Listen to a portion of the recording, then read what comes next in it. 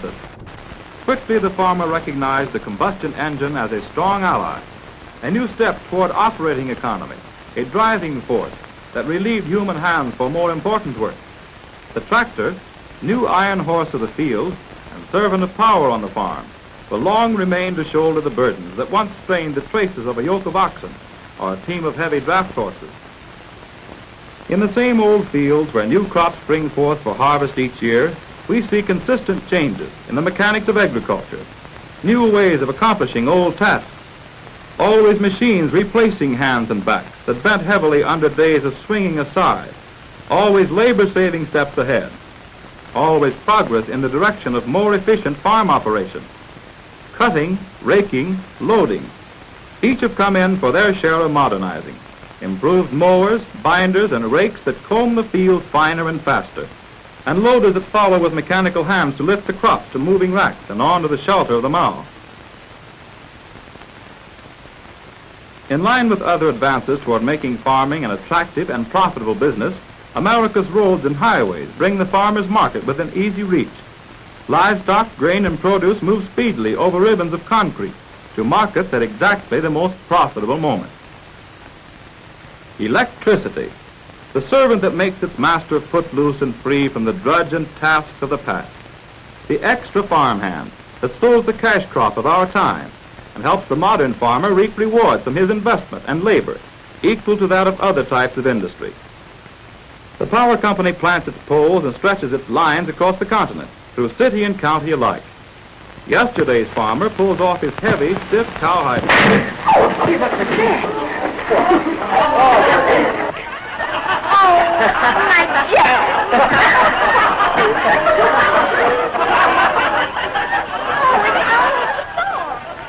What do I do now?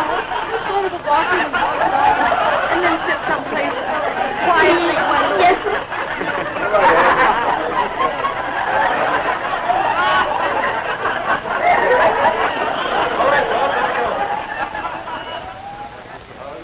All right, Charlie, let her go. Would you gentlemen kindly turn those lights out again, please?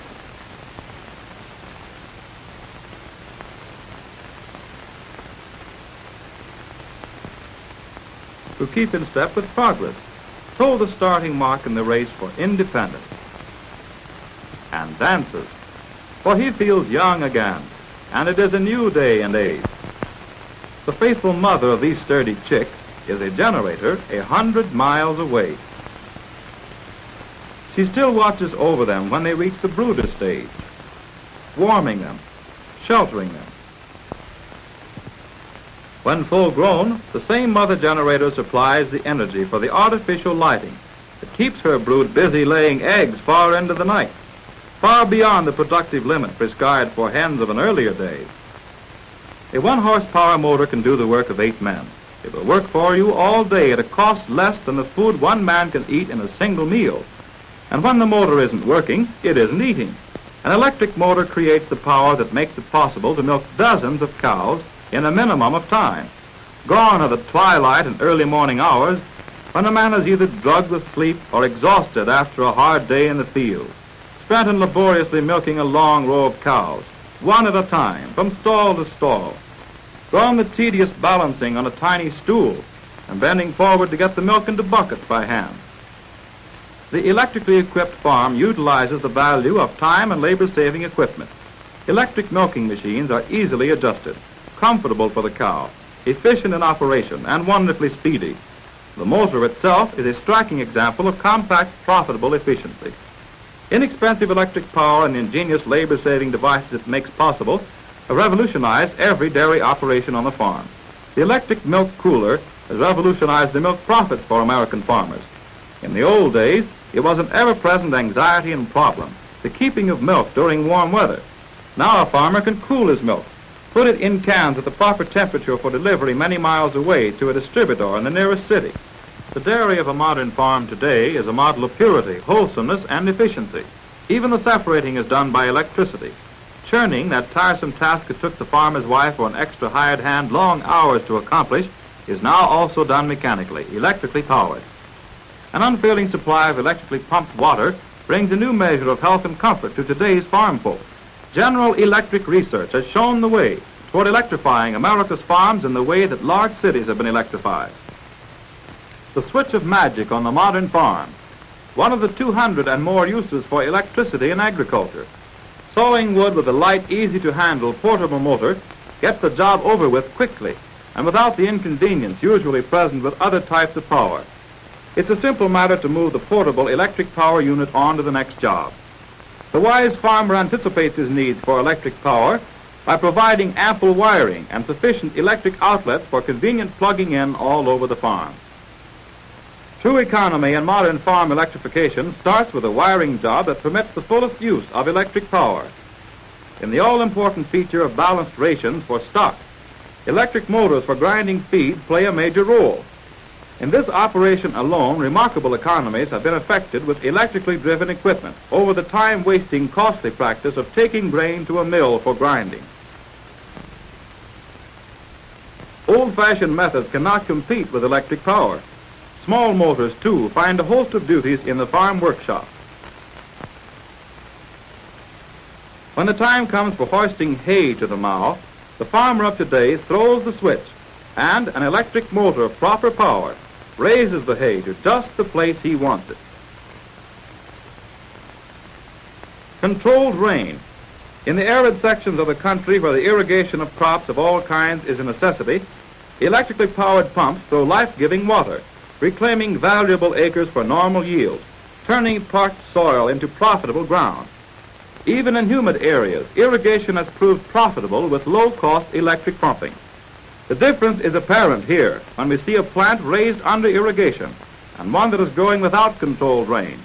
This striking example leaves little doubt as to advantages and increased profit possibilities of proper irrigation when and where needed. Just as special electric equipment has been developed for other farmers, so have many special methods been developed for the market gardener and nurseryman. Today, there are more than 15,000 commercial electric soil heating installations in the country. Wherever young plants are handled and marketed out of season, electricity serves the grower by removing the gamble due to backward seasons, producing crops on time, and permitting control of temperature conditions at all times.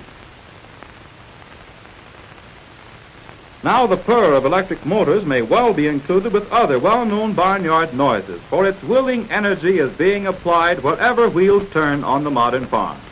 Cutting insulage, as with all the other burdens lifted from the shoulders of man by electricity, is reduced to a minimum of effort. When electric power is permitted to remove the yoke of primitive methods and to do better work at a fraction of the cost of human labor, it is bound to produce greater profit. There is no other answer. For on 1 million average farms today, electricity is proving that it does produce greater profits.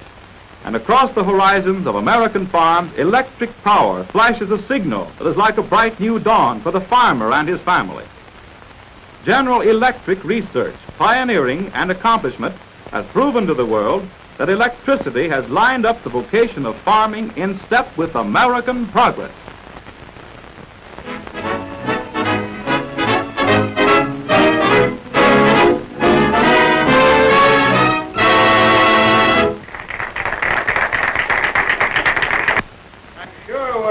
Grateful to Mr. Moore for giving us the opportunity to see this interesting picture.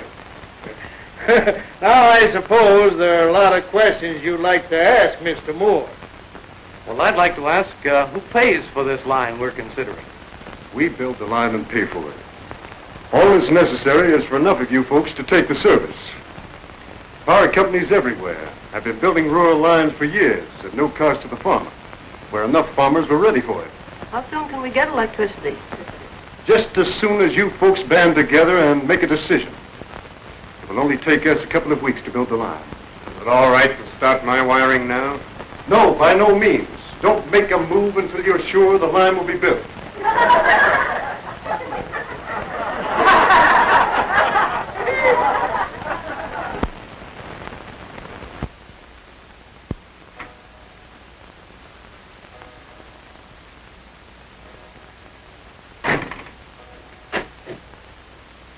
Well, Dad, what do you think now?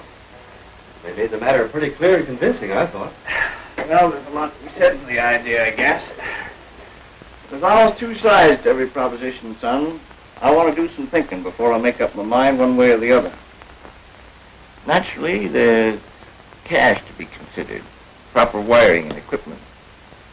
There's always a cash outlay whenever you buy anything. Remember that, son. Sure, Dad. But it isn't more than most farmers are able to pay, it seems.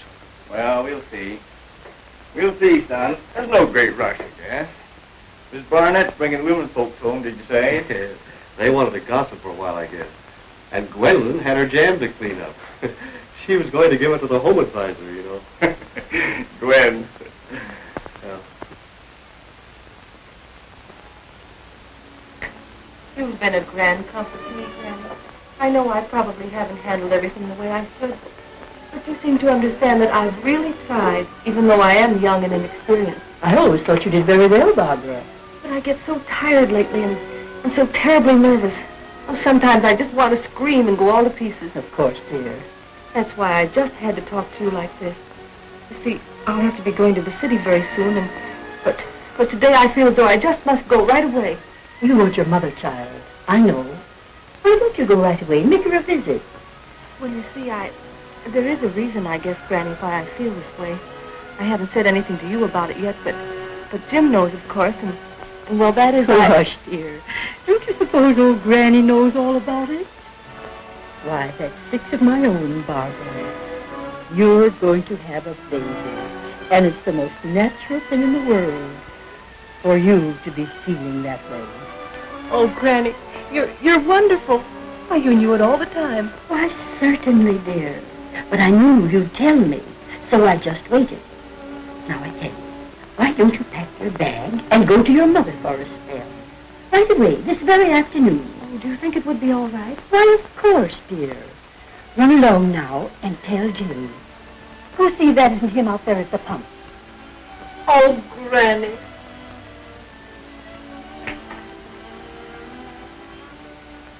Jim?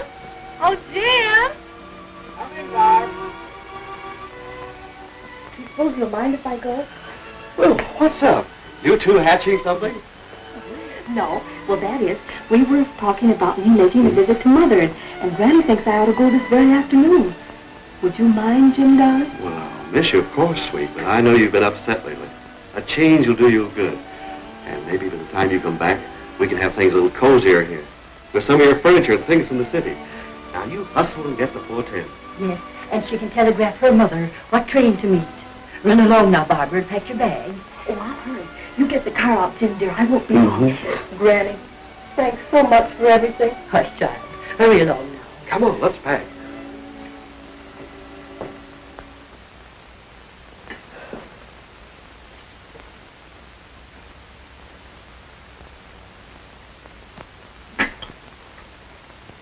Well, Gwendolyn, you can start clearing off the table now. Yes.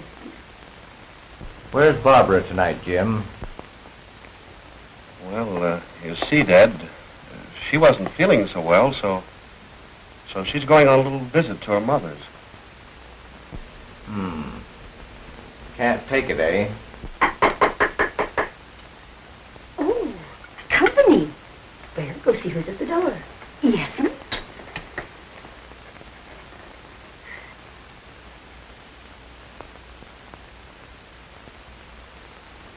Evening. Mr. Howard. Hello, Jim. man. Hi. Mr. Moore. Granny, you know these men, don't you? Dad? Yes, how are you, boy? Glad to see you. Hi, Bill. Hi. Help yourself. Well, glad to see you, boys. Hope we didn't interrupt your supper. Oh, no, we're just through. Well, some of the farmers hereabouts wanted Mr. Moore and me to come with their committee to see if we couldn't get Mr. Howard here to join with them and get electric service right away. Didn't you say that the rest of them are ready to sign, Charlie? Yes, and they're anxious to get Bill Howard to go in with them. They value his judgment in these parts, Mr. Edwards. You asked us to give you more time to think this over, Bill. We thought maybe you'd made your mind up by now. If you look this pit over, Mr. Howard, I can show you where the proposed line will run, and how its installation actually depends on your coming in with the rest of the farmers. You see, Mr. Howard, your farm is a vital connecting unit for the entire High Line. Dad, will you come with me for a minute? Oh, excuse us, man. Ben, here's what I want to show you. I've got something to tell you, Dad, that may make a difference in how you feel about this electricity business. You asked me about Barbara. Well, she's gone to stay with her mother for a while. You see, Dad, she's going to have a baby before long, and she needs to rest. She's been working too hard around here. I guess she'll stay on down there with her mother till the baby comes. Well, you don't say. A baby. Why, it never occurred to me. A baby, huh? Well, I'll be darned. Now, listen, Dad, I like to have the house all wired and things in it to make Barbara comfortable, easier for her when they come home. Why, you could even have an electric train running around for the baby this Christmas. Come on, son. Let's sign those papers. A baby, huh?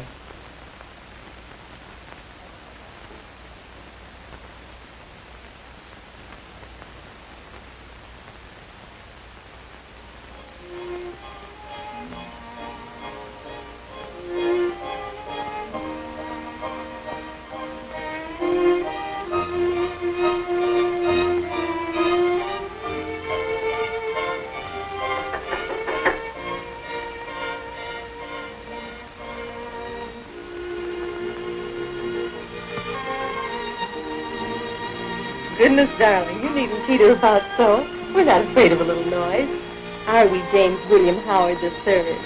He may be James William Howard III, sweetheart. But he's got his mother's blue eyes. Bless him. He wouldn't be partial. Would you, little boy blue? Oh, I've got a surprise for you. Ready? Yes. We love surprises. What is it?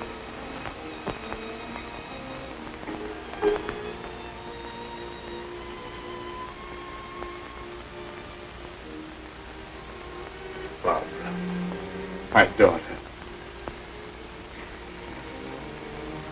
And the dear little baby. My grandson. We've missed you, Barbara. You see, I didn't know about the baby.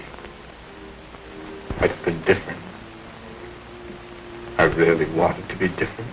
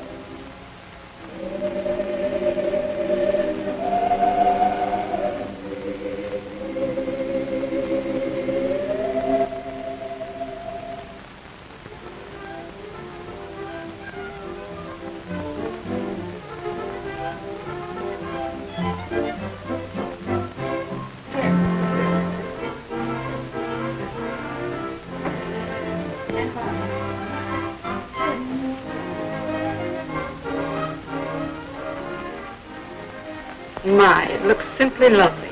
Won't little Jimmy's eyes pop when he sees it? And the little darling loves lights. All babies like to look at lights, I guess. I used to carry big Jimmy here around, just to see him hold back his head and gaze up at the light. Well, Granny, you can carry new Jimmy now, when he wakes up. Well, Barbara, where's your dad? He ought to be here. He said he was going out in the barn to help his father with the chores. But I'm sure he knows absolutely nothing about it. You better go out, Jim, and see what he's up to. Why, Gwendolyn, what do you feel so good about? Have you been up to something? No, I haven't been into anything. I just saw the funniest sight. Mr. Norris tried to find the barn without the backyard lights. He must have got all tangled up in my washing. Sure, when I saw him, he was rolling on the ground, all tangled up in my sheets. Lord bless my soul, he looked just like my hat for Gandhi. I guess I'd better go out and see what he's up to. No ball. Dad. Look.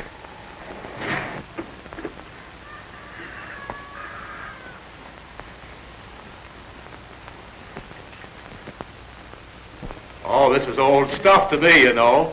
I used to visit my uncle's farm on the vacations when I was a kid. We'll be getting short rations from this girl, I'm thinking. Oh, I've got nearly half a bucket already.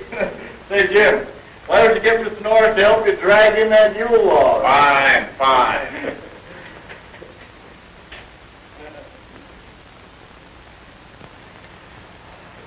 What's this gadget, Jim? Well, that's an individual drinking cup. It gives the cow fresh water to drink whenever she wants it.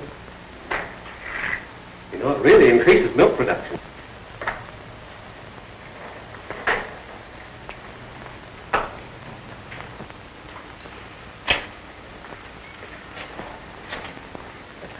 Well, how do you like our milk house? Oh, and there's a handy combination. A water heater to clean and sterilize utensils. And a cooler to keep the milk at premium quality.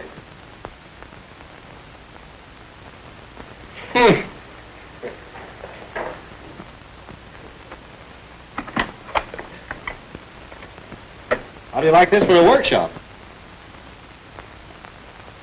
This electricity idea must be quite a thing for you farmers, eh? Well, I'll say. We're certainly sold on it. Gee, Mr. Norris, we'd better be getting that log. Not till I get my overcoat. That's simply lovely. I brought all of these things in from the city except my mixer. Oh, Mother, you know, it's simply marvelous how we can have the same conveniences here on the farm that I've been used to in the city. And it's so easy to get the work done quickly so as I can have more time for enjoying the baby and taking care of him. Why, that's just like my cleaning. Yes, and they clean beautifully, don't they? Gwendolyn handles it just like a toy. This is our workroom. Now, if you want to keep up with the Howards, Mrs. Norris, you'll have to have that husband of yours get you one of these washers. See? And one of these automatic ironers where you can sit down and iron your clothes beautifully in half the time. I expect you're going to enjoy this home ever so much now, Barbara. Oh, I love it, Mother. And don't breathe a word of it, but I think that Jim has gotten me a brand new radio for Christmas, and I think it's under the Christmas tree right now. Dinner's about ready, Miss Howard. Yes, I know. Shall I set the table now? No, you finish the salad. I'll set the table. Yes'm. You go in and sit with Granny, Mother dear. I'll get busy so we can have dinner on time and enjoy the evening. We're exchanging gifts tonight, you know. Dear old Granny. She's so excited over the baby and the tree and all. Oh, yes, bless her. And doesn't she look sweet in that black silk I brought her? She insisted on wearing it tonight. She's been wonderfully kind to me, Mother.